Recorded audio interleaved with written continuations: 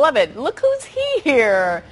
She is gorgeous. If you can't tell right here, I'm telling you, I'm up close and perfect person with her. She looks perfect. Perfect skin, Carlsbad native, Bridget Regan, kicking butt, slinging, slaying monsters and conquering evil every week on the hit epic fantasy series, The Legend of the Seekers. Legend of the Seekers.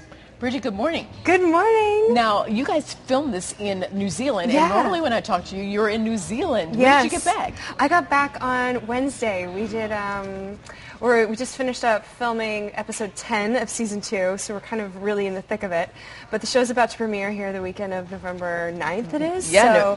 And so we're just getting amped up. Me and my co-star Craig Horner are in the States, and he's coming into LA in a couple days, but they gave me a few days at home, so I get to see Mom and Dad and Sis and everybody. And you love your family. When Bridget and I were just chatting here during the commercial break, she was like, my mom's here. Her mom is here in the studio, and she was telling me that her mother won Teacher of the Year. Yes, she was Teacher of the Year in Oceanside. She was one of the Teachers of the Year. Yeah, look very proud. I know you are. Yeah. Hi, Mom. I got her. Hi, Mom. There she is. Mom. Oh, I see where you get the beauty from. I know, it's all from her. I see it. Now, I love that. So what did you guys do? When you got home, what's the first thing you guys like to do as a family? Well, we're having some friends over tonight for some happy hour, so nice. we'll have a drink and hang out. And, I just like to hang around, just have a good time. What is it, if you can, I know it's going to be not an easy answer, but what is it that you can say about your relationship with your mother that makes you who you are and propels you to do what you do? I gotta say everything from, the beginning stages of, teaching how to read and have good manners and, all those sorts of things. And I was so fortunate that when I said I wanted to be an actor, my parents never said no, and they never said, you can't do that. It was always, yes, you want to go have dance lessons or voice lessons? Yeah, okay, sure, and they never pushed me, and they never held me back from doing that. So I was very blessed, very lucky. Now, were you acting, because you went to San Diego Academy in Encinitas, right? High school. Were you acting there? I did do a bit of stuff there. I grew up doing youth theater, so I was doing all the musicals at Moonlight, Amphitheater, and Vista, and Coast Kids Theater, and Carlsbad Youth Theater. So I was just in the after-school sort of, activities, and that's where I grew up. And then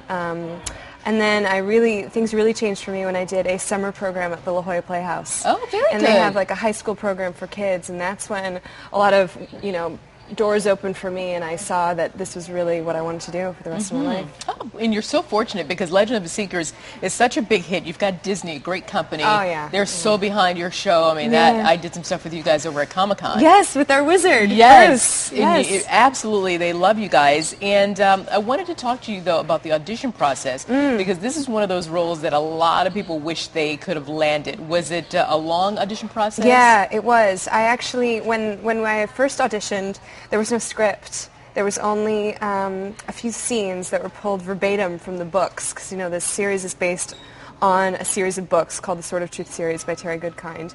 And who I met as well. He's a lovely man. Yeah, I haven't met him yet. I need to. Anyhow, but so they had me do a few scenes from the book, and I had no idea really what to expect. I found the character to be incredibly intriguing and so unique, and like nothing I've ever done before. And so I was really drawn to it, and then after the first few auditions, I started reading the book, and I couldn't put the book down. Yeah. And I finished the whole thing after a few more of the auditions, and then the next thing I knew, I was packing my bags and moving to New Zealand. And good for you. Yes. And Ken, I'm so sorry, I can't think of Ken, your executive producer. Ken Biller. Ken Biller, I know that he struggled with, and I think he's done a good job with staying true to the book, but also bringing it to life for television. It is television. Yeah. It's got to take us on a different journey, I have to say, too. that season 2 is so action-packed. We watched the first episode, me and some of the other actors and the producers, we got into this little room and we watched the season 1 premiere, and we were floored. It is so exciting. Oh my gosh, there's Craig. He's amazing. He does all his own stunts on his horse. We're so lucky to do all our riding. You do too, yeah. Yeah, and fighting, and there is so much that happens in this first episode. We were just kind of like gobsmacked and exhausted after watching it.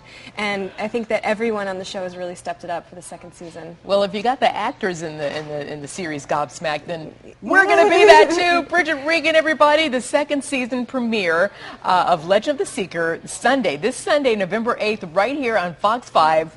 5 p.m. We're so glad to have you. We're proud of you. You're beautiful. You're a Carlsbad girl. Yes. Just keep on kicking butt. Thank you so much. Good Thanks job. for having me. Absolutely. Yes. Thank you so much. Cheers. All righty, Raul, cheers. All right. Thank you, ladies.